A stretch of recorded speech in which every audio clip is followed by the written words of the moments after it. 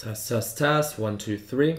What's going on, team? It's Ricky with TechBot Solutions. Hope that you guys are all having an amazing Sunday. Sorry for the late Sunday stock talk.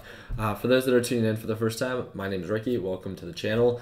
One of the things that we do on a weekly basis is I pretty much go live at 6:30. It's 6:44, so I do apologize for the delay. But at 6:30 p.m.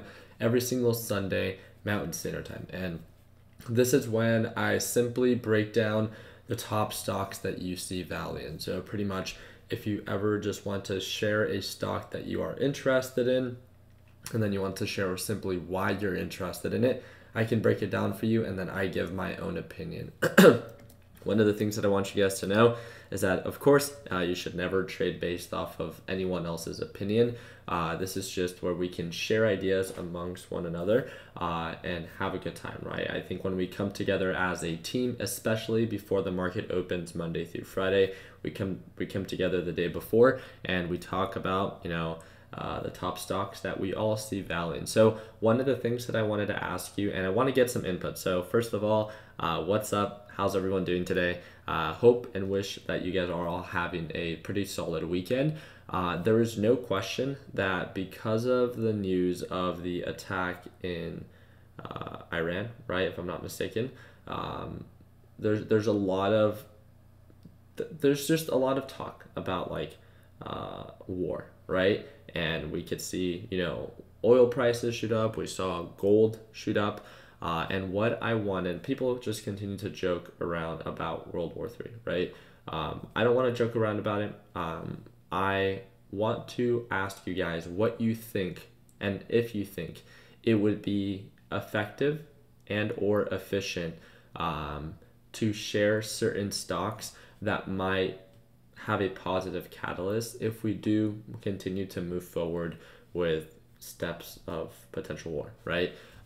We have a lot of people talking about it. We have a lot of people sharing different ideas. We have a lot of people sharing specific stocks that will tend to do well if we do move forward with that, right? So with that being said, wanted to get your guys' input. I was thinking about maybe making a video tomorrow or the next day that follows about the top stocks to watch if things were to go south, right? Let me know what you guys think, and if you guys have any stock that you are watching that either gets positively or negatively influenced by war, then feel free to share it with me within the Discord chat, and we can go with that. So let's go ahead and get started. I would love to break it down, any stock that you guys see value in. All I ask you is to post things in the ticker call out format. So as long as we can do that, we have Ismail tuning in. For others that are going to be asking, to post things in the ticker call out format. So that's really all I'm going to be asking for. If you guys can do that, and of course, if you feel like I earned your thumbs up, then that would be greatly appreciated. But let's go ahead and start breaking down your guys' top stocks. So, all right, here we go. So this is ticker symbol GD. So we'll start off with this one. So we got GD right here. Again, I have a big focus on direction. I have a big focus on there being a consistent pattern. I don't really see that going on right now. I can see why you're watching this, but one of the things that we could see going on right here is the RSI and the MACD are already overbought. Obviously, they're just indicators that we use as a reference. But one of the things that we have seen is that it has been selling off. It did have a nice push. It is still holding above the EMA line, but it also looks like it's coming down from it being or hitting highs of around 184. So it looks like it pushed up, became overbought, began to pull back, and it wouldn't be much of a surprise if it continues to descend. So again, just watch out. If it continues to hold above the EMA line and make higher highs, then great, so be it, right? But right now we're at a point where it would make sense if it does begin to pull back, and these indicators are in a sense then indicating just that. So let's go ahead and break down. So Michael is sharing, in case things do go south here, here's a list of defense stocks. Wow, I appreciate that, Michael. Thank you for taking time out of your day to put that together. What's going on, guys? I see a lot of you guys saying hello. I appreciate you guys tuning in. So let's see. We got ticker symbol UNH. So UNH, here it goes.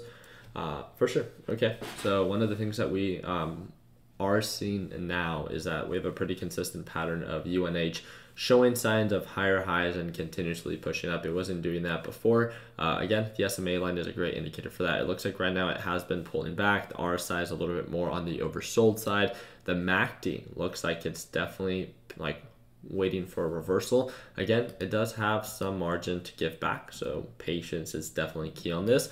But I would see that if you liked to focus on consistency, then obviously the direction is in your favor. Overall direction that we have seen within the past 2.5 months would definitely be in your favor. So I would just set my alert. I would follow up with this. Watch out with the earnings that it does have on the 15th of January. But I'm going to set my alert. So once it does break above the EMA line, then at least you have the direction back in your favor and it's no longer selling off. So I've made multiple mistakes before where, again, you try to buy it at the lowest price point, but then it just continues to sell off. So it's all about being an effective and efficient trader. So in my opinion, confirmation is key, right? And if you're so certain that it's going to push up, then why not set your alert and then just wait for it, wait for that direction to be in your favor. And if it does push up, then looking at previous highs, you can then determine, hey, and revisit it. Is it something that I would want to take a position on? Is the margin of profit still worth it? Is a pattern there? Is the direction there? And if so, and it meets everything that is supposed to meet for your criteria, then so be it. And then that's when you can decide to enter and exit. So here we go. So we got INTC. Alrighty, I like this. You guys are focusing, at least the ones I've broken down so far. There's a direction, there's a pattern, and I like that. I really wanted to stray away from any pump and dumps or anything like that, right? I like how you guys have either quality companies or quality patterns or stuff like that. So overall, SMA line, definitely, I like this. One of the things that I do want to point out is although it is pushing up, and again, this is 100% my opinion, I find it to be pretty far away from the SMA line. And one of the things that we've seen, and correct me if you think I'm right or wrong with this, but it looks like it will just made new highs at 60, pretty much 61, right? And since it's hit that price point, it hasn't made higher highs. So it's kind of just consolidating up here, but it almost looks like it could formulate this like reversal, right? Where it could begin to sell off and give back, back to the SMA line as it's done multiple times before. So when it becomes a little bit more overbought, it tends to correct itself and pull back. And this is kind of what I'm seeing here. It looks a little bit more overbought where it wouldn't be much of a surprise if it does begin to pull back. So I'm going to set my alert here to, if it does begin to sell off, then I think it's great, right? You can really challenge yourself and you can really test yourself to see, again, you seek opportunity and then you wait for it to present itself. So right now we're going to see if this thing actually begins to push up. But if it begins to sell off, then I think that's the beautiful part about trading is that, you wait for an opportunity to present itself. And if it doesn't and things begin to go south, well, that's the great part of being disciplined, right? That you didn't take a position because you were waiting to see the confirmation or wait for the confirmation. So patience is definitely key in this. So I wanted to ask you how I can get into day trading because I don't know. Okay, so I'll answer that question at the very end, and we can go from there. So ONTX, so ONTX, but I appreciate you tuning in so early. So happy to hear that you're so eager to get started, right? One of the things that I do want to point out about this, and again, you guys know that I'm super biased about lower cap penny stocks. First of all, it's trading at 48 cents. Overall direction is obviously not in your favor.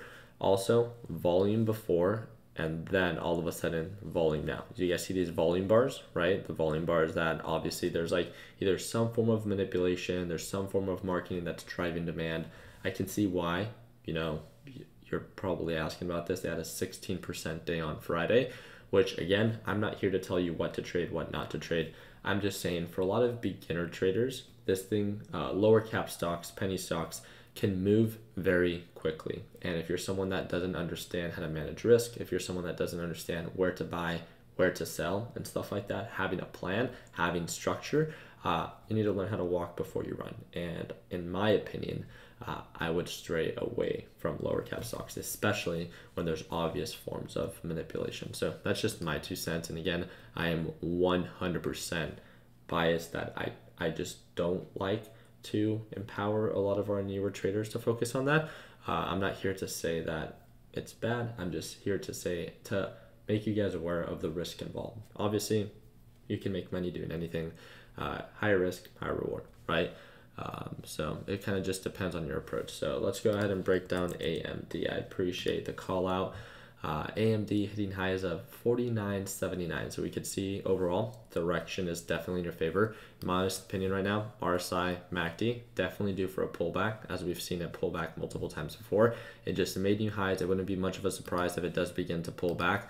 I would be kind of patient on this one. It's not really like you're missing out on anything. The direction is in your favor, but now we want to focus on, again, not just, in my opinion, right? I don't like to focus on just getting in when things are going up. I still want to focus on getting something for a good deal. So there's a very consistent pattern with AMD where we can see that it pushes up, it pulls back, it begins to find a support, and then it begins to pick right back up again. So again, seek opportunity, wait for that confirmation, and then know when to enter and to exit. At least that's the way that I like to approach it. So Anthony, if you can do me the biggest favor, just because I want you to, first of all, you don't have to donate. All I ask you is, if you want me to break something down, is post it in the ticker call out format. By doing that, I'll break down your UCO stock. So here we go. So LMT. Here it goes. So LMT overall direction was in your favor. One of the things that I want to point out about this is that it had a very consistent uptrend, and then things began to really consolidate. So it no longer was making higher highs until recently. It had a 3% day on Friday. It pushed up to highs of 417. I can see why. Again, this is something that so what is this? Let me see. Okay, so this has to do with it being a defense company. So I can definitely see why this. So this would be something that we would watch as we continue to talk about Iran and the attack and war, right? So I'm glad, right? One of the things that I want to point out, and again, I just like making people aware. Right now, there is relevance behind war. There is relevance behind these defense companies. Therefore, there's going to be more demand for these defense companies itself. Makes sense, right? The relevance doesn't necessarily last forever. If things begin to die out, if obviously the tension just begins to no longer be there, then understand that what goes up most likely will come back down, right? So please understand how things work. Don't think that it has to continue to push up. Be smart, be effective, be efficient. And there's nothing wrong with watching these stocks. I just want to make sure that we don't go in hoping that it continues to go up, when obviously right now it's super relevant, and then all of a sudden things begin to, the tension is no longer there, and then it corrects itself, right? Because the demand is no longer there. So again, just be effective and efficient with your trades. And again, it's about being a structured trader, right? And not just a hopeful trader. So really happy that you pointed this one out. It's probably one of my favorite ones that has been pointed out due to the relevance. Not because I see it to be a great opportunity at all, but it's because it makes sense why we're talking about it. So I like that. Just set my 2 alerts, and then we could follow up with it. So I just broke down 6 stocks. Let's do about, about 2 more, and then we can go from there. So there's quite a bit of you sharing it in the ticker call out format. We might have to do a little bit more, because I know there's a lot of you asking for me to break something down. So I do appreciate you guys taking time out of your day to tune on in. So QRVO. So QRVO, here we goes. Okay, overall direction is in our favor. We can see that it's been pushing up, making higher highs. Quick little heads up, it is selling off as right now, so the direction currently not in our favor. We have to find a support first, and then if it does begin to push up, then obviously we can see why, right? So kind of like what we did here when it sold off, it broke above the EMA line and then continued to see higher highs. That's kind of like what I would like to wait for. So again, the more patient that you are, the more it could potentially sell off, and the more margin you might build it for yourself for a potential reversal. So patience pays definitely in this market. So here it goes. All right, let's do it. Let's move on to the next one. So we got ticker symbol ITA. Here it goes. Okay, so alrighty. So this also has to do with, yeah. So is this a defense ETF? I'll have to look into it by BlackRock. Okay. BlackRock, right? Multi-billion-dollar a cash management company. I think they're valued at what they have, like in cash management they have like $7 trillion, something like that, something crazy. I don't know. So wait, 7 billion or 7 trillion? I'm not too sure. No, seven. It has to be 7 trillion. But one of the things that we got going on right now is obviously there's a pretty consistent pattern. Does a really good job holding above the overall SMA line. We had a nice push up. I think it has to do with the relevance behind the war. Obviously, if this is a defense ETF, looking at the MACD, looking at the RSI, it is overbought. But again, if this hype continues, then we can see this easily continue to move up. So this is something that, again, I like. I appreciate you guys calling it out, but I think it's very early, right? We have to follow up with it, see if this is something that we're going to continue talking about. And if so, then again, things might continue to move from there. So, all right, sounds good. Ticker symbol WW. I appreciate that, Sam. Thank you again for tuning on in. Here it goes. So, alrighty. Overall, very consistent uptrend. One of the things that we are seeing right now, it has done it before where it breaks below the SMA line, but normally when we do break below the SMA line, this could mean that there could be a change of direction. So it doesn't mean that it has to continue to pick back up. It can continue to get rejected here if things continue to go south. So I'm going to set my alert here, and I'm going to set my alert here. So right now the direction is definitely not in our favor. So it looks like it's trying to find a support right around 35. So we're sitting right around 36.34. We did a lot of consolidation. We're right back at the EMA line. But again, one of the things that we are seeing is that it continues to make these lower highs and these lower lows. So it's almost doing this downward staircase pattern. And again, if the direction is not in your favor or if the direction is unclear, you probably will feel less comfortable taking a more aggressive position. It makes sense, right? So what can we do? We can stay patient, wait for confirmation, and seek that opportunity and try to see if we can begin to make more sense of the trade. So all right, let's go ahead and break down two more and then we can go from there. So DVAX, what's going on, Andrew? So DVAX.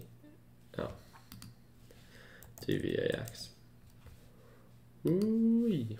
All right, I like this one. Overall, the direction was definitely not our favorite back here, but it looks like ever since it did break above the SMA line, it's been doing a pretty good job holding above the SMA line. It does, again, patterns tend to repeat themselves. They don't have to. I like the MACD. I like the RSI. I like that it pulled back. I know a lot of you guys might agree with me on this. I really like when things begin to consolidate around the SMA line. It tends to be a pretty solid support. This is a little bit of a lower cap stock, so this is something that you have to be aware of, but we are getting some consolidation around this general area. We're not pushing up, we're not making higher highs. It had a green day on Friday, which is great, but again, that doesn't mean that it can't continue to sell off. So again, patterns tend to repeat themselves. They don't have to. So this is really where you're gonna have to challenge yourself, wait for that confirmation, wait to see if that direction is in your favor, and then again, looking at previous highs, looking at where we might get confirmation, right? So, my God, come on, TOS, work. Dude, it's not wanting to work for me. Let's see. There it goes. So one of the things, if we do wait for confirmation after $6, from $6 to about $7, it offers about 16%. Again, it doesn't have to fulfill that entire gap, but that's just the potential margin of profit if it does recover, right? So now we have to challenge ourselves, wait to see if we see confirmation, and then we can follow up with it. So I'm gonna set a series of alerts. I like it, but we're at a critical point right now where it could go either way. So this is where we have to try to stay patient. All right, let's go ahead and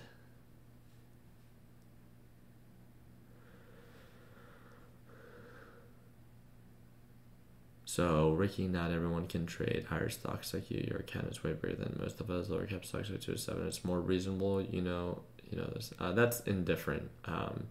Even if you have $100, right, in your account, and there's a stock that is worth $50, it doesn't necessarily matter about if I can buy 1,000 shares or if I can buy 2 shares. It matters about, the opportunity. If there's a 5% margin of profit, it doesn't matter if you can just buy one of those stocks, right? Even if you could just buy one, it's still 5% in comparison to even if it's $1 or if it's $100 per share. It's about percentage growth. It's about the opportunity.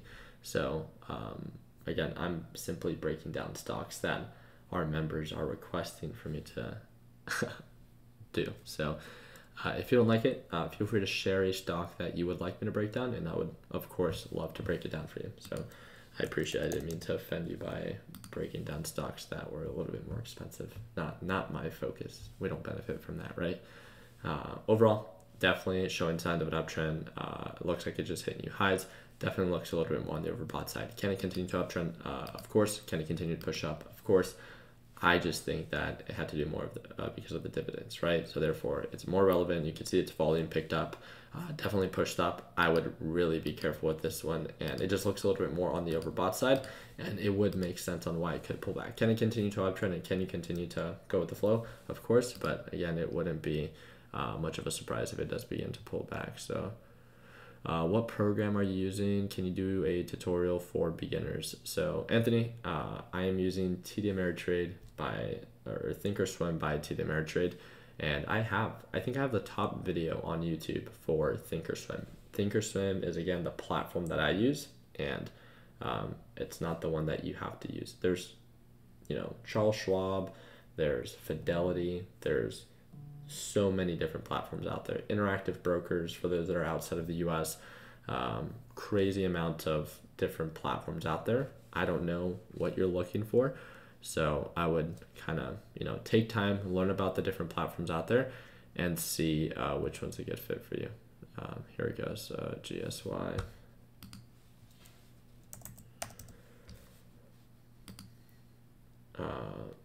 Okay. I don't know about this volume. Yeah, volume's way too low, so I wouldn't touch this. But looks like there's a pretty consistent pattern. Kind of just consolidates. Not something that I would touch. Not something that would meet my criteria. So yeah, you saw. Yep. Alrighty. So in your opinion, is Forex trading or stock trading market more profitable? They're different markets, right? And it comes down to, you could either make money in both or you could lose money in both. I don't trade in the Forex market, so I have no opinion about what I don't do. People ask me about Forex, people ask me about options, people ask me about Bitcoin. I don't trade those. My focus is trading in the stock market. That's what I talk about, and that's what I have an opinion on because that's what I do. I have no opinion on anything else. I think if you're interested in it, then you should dedicate more time to inform yourself more about it, more about the, potential and opportunity that it has to offer, as well as the risk involved. I think that's a great way to begin to inform yourself. I want to break down one more stock, and then I'll, I'll break down or I'll answer some open-ended questions. So here it goes. I don't like, actually, I know which ones I'm going to break down. So I don't like this one. Looks like a pump and dump. You can see with no volume, all of a sudden it looks like it gets pumped pretty often. I would completely stay away from this. I talked about this one on Friday or Thursday. 100% a pump and dump. No question about it. It's being pumped on StockTwits, on Twitter, on all these infamous platforms just to, again, I know you can make money off of anything. There's no question. I mean, it definitely pushed up for quite a while. There's news behind it. What I view it as is marketing. Same thing with, what is it? It's like Sava, or yeah, same thing. Another pump and dump. I'm not here to say you can't make money with these pump and dumps. I'm just saying that it comes at a great form of risk. Again, if you're just getting started and you're uninformed and you're getting into this and you don't understand where to buy, where to sell, how to manage your risk, then I just think you're really setting yourself up for failure. Easiest way for me to put it. You need to learn how to walk before you could run. Can you make money doing this? Of course, you can make money doing anything. You can buy and resell potato chips and you can make money, but doesn't mean that you're going to open a potato chip store by not knowing anything about potato chips. It just doesn't make sense, right? And that's a really bad example, but you guys get what I mean. You guys know that I'm always here to try to remind you to take a step back and inform yourself and look at the big picture. When other people are suggesting for you what and where you should trade, that's where a red flag would come up and be like, yo, first of all, you're not supposed to even be telling people what to trade, right? Second of all is, if you're not informed about the risk involved, then I think you're going in kind of blind. So I just, again, there's no question. I do believe that people can make money trading these either pump and dumps or these momentum stocks, right? Because they just catch a lot of traction. That's not what I'm saying. What I'm saying is I think it's overall probably in your best interest just to dedicate a little bit more time to inform yourself, right? But yeah. All right, so why do you try? I'm going to answer a couple open-ended questions. I'll answer about two. I'll start with this one, and then I'll answer the question that I got earlier today, or earlier in this video. So this one was, why do you trade and not invest? So I do invest, but I don't invest in the stock market. I invest in real estate. So since I'm 25 now, but since age 20, I bought my first house, right? And one of the things that I've wanted to learn a little bit more about is, again, investing in real estate. So since then, I've invested in 12 properties. It's not the best way to do it. I'm not here to empower you to say that it's the only way to invest. It's just, that's my focus. I do what I do because it's what I see value in. So why don't I invest in crypto? It's just, that's not where my focus is. I'm not here to talk bad about any market. I'm just, why do I trade natural gas and UGAS and DGAS so often? Because that's my focus and it works well for me, as you guys see every day. I ignore what everyone else is doing. I focus solely on myself and what works well for me, and I do well for myself, and that is all I need. So my focus, my empowerment for each and every single one of you is not to trade what I trade, not to trade what other people are trading, but trade something that makes sense to you and that you understand. With that, either you will make money, or if you make mistakes, you will learn from it, right? But it's because you have that understanding aspect that I think when you're just getting started, you really don't. So, and I want to answer the other question. We got a question earlier in this video talking a little bit more. So RF is saying, in other words, use your brain, folks. No, but the other question that we got is from someone that is just getting started. One of the things that, what would I encourage for someone that is just getting started? I think this is something that maybe a lot of you guys can relate to. Some of you guys are in the very early stages of still learning how to trade. I think that's great. I made a video a couple days ago and some people really resonated well with it. Other people did not. You can learn everything online, right? You can learn everything off of YouTube. I have a video explaining exactly how I learned. I learned off of YouTube videos, and I learned off of Googling every question that I had. I would call my broker, right? I used to use Fidelity, and I would try to figure it all out. My biggest thing is I'm a big believer in trial and error. I dedicated a lot of time to practice. I made pretty much every mistake in the book, but I never gave up. Why? Because I had a big passion for it, and it started off that I got interested in the stock market because of the money, right? As I'm sure each and every single one of you. But one of the things that I really began to pick up on is I really began to enjoy it. And I had a job that paid well. I was doing well in other areas, but I always went back to the stock market because I genuinely just really, really enjoyed it. So my biggest encouragement for each and every single one of you is if you guys are really trying to make it or break it this year, I just don't normally see that work very well for people. And I'm just speaking from experience, and that is 100% my opinion. But I think that if you're really trying to progress in life, it's not so much about make it or break it, but maybe 2020, instead of it being your year, maybe it could just be a year where you begin to inform yourself. You begin to inform yourself more about, other areas in life or other markets that you are really interested in, drop shipping, maybe how to get started. It's just about inform yourself. Day trading, if that's something that you find of value or of interest. Anything that you are intrigued by, then how about 2020 is not the make it or break it year, but it's just the year that you dedicate to progress and learn a little bit more about, whatever it is that you want to pursue. I think that is a great way to start 2020. And as you begin to inform yourself, I think that we can all agree that you will then have and be able to make a better decision about what you want to invest your time into and maybe what you don't want to invest your time into because you're more informed about what goes into it. So I know that's a very open-ended answer, but I think a lot of the people that are just getting started are just I don't know how to put it into words, but all I can say is I think 2020 should be the year that we focus on just progress and informing yourself, and again surrounding yourself with people that empower you and uplift you. So let's see. So Ricky, do you still live stream during market open? Yeah, I trade live for the Learn Plan Profit group every morning. So I just work with them. They're the ones that, see value in what it is that we do. So I trade live with them every morning. So let's see. So do you trade options? I do not. I just don't. So why don't I buy and resell potato chips? I don't. It's just not my focus. So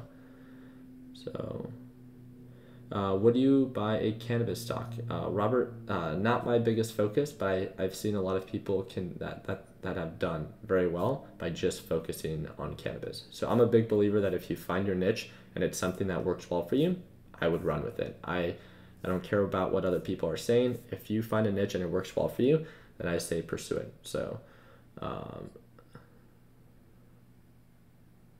like that, Mike. So let's see. So what leverage do you use? I don't. I do have a margin account, but my account sits at a little bit over $40,000. I only trade with what's in my account. First of all, I trade leverage-based ETFs and ETNs. So and a lot of them are triple leverage. Therefore, they don't even give you, even if you wanted much leverage, they wouldn't even give you that. I am a big believer that you should not use money that is not yours. So if you don't have it in your account, then I wouldn't leverage it, especially if you're someone that's just getting started. So, but again, that is 100% my opinion. All right, let's see. Leverage is playing with fire. Yeah, and of course, that's our opinion and stuff like that. So have you ever been disappointed in trading and thought about giving up since you're losing? Of course. I think that we can all agree, and I say this all the time, is that nothing worth having comes easy. I think that comes with relationships. I think that comes with friendships, with work, with professions. I just always went back to it. I would try different things in different areas, but I was just always so intrigued about trading in the stock market, and that's why I always went back to it. Fortunately, when it comes down to trading in the stock market, you can make a decent living, right? It's not too bad. But even then, even if I didn't make as much as I do trading in the stock market, I still believe I enjoy it so much that I would still do it. So how has your social life changed before and after you started trading stocks? I'm a little bit different, right? Because I'm not just a stock trader, right? I invest in a couple different markets, and obviously on the social side, we have a little bit of a following. So I only trade for about 2 to 3 hours every morning.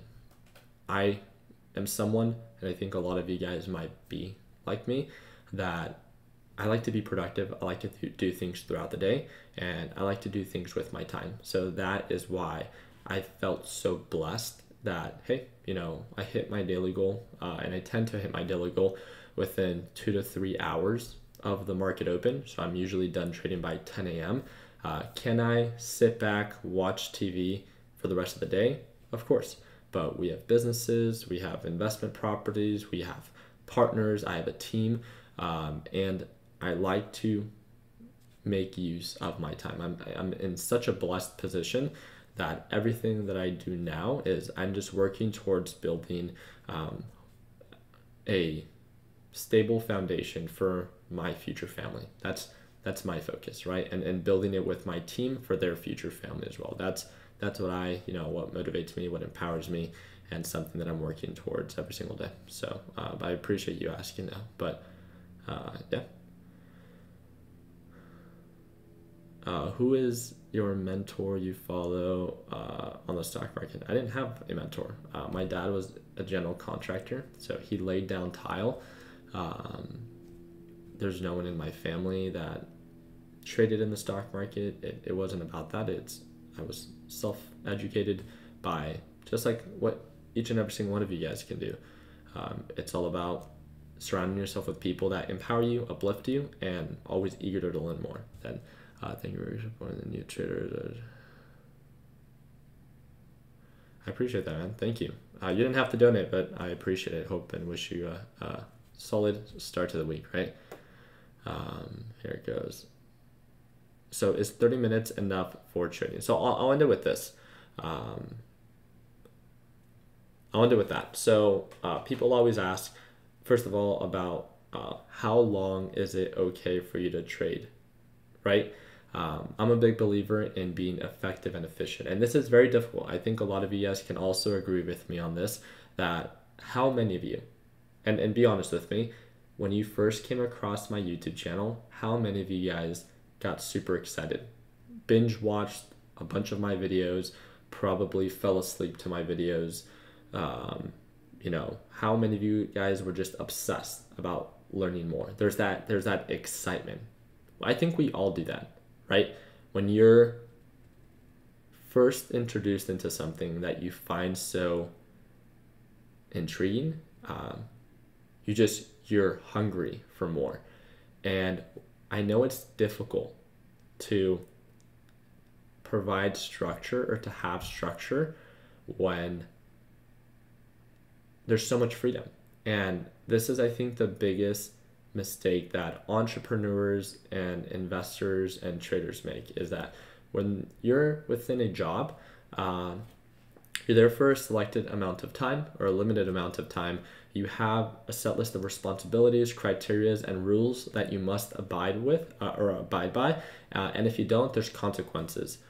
So with that being said, being an entrepreneur, being an investor, being your own boss, it's not like that. And I think this is where a lot of people go wrong, because when there's that lack of structure, there's that lack of discipline and that lack of accountability. So what I would encourage you and empower you to do is, you never want to get rid of that excitement, right? And how many of you, be honest with me, how many of you from when you first started trading maybe are not as excited anymore? Why? You guys were first so excited to learn, right? To learn more about this market, right? But then you guys became so obsessed about chasing the dollar. Am I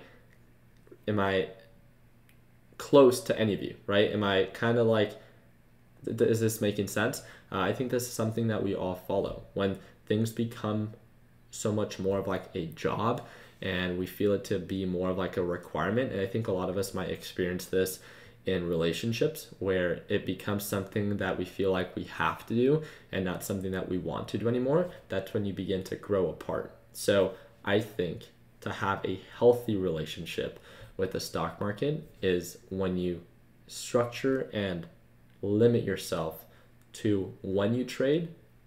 So when you do trade, it is viewed as an opportunity and more of a privilege rather than something that you have to do. Trust me, I know that it sucks. Think about it. For the past 2 to 3 years, people think that it's so easy. I'm not here to complain or anything like that, but I literally have to wake up every single morning, and I enjoy it, right? And it's my passion, but I wake up every single morning. I trade live with the Learn Plan Profit Group, and it's something that I held myself accountable to do, and it's something that I do every single day. There's no excuses. It's something that you just have to get, and over time it becomes a job. You begin to, I don't want to wake up in the morning. I went out last night, I don't want to, all this like back and forth. It's just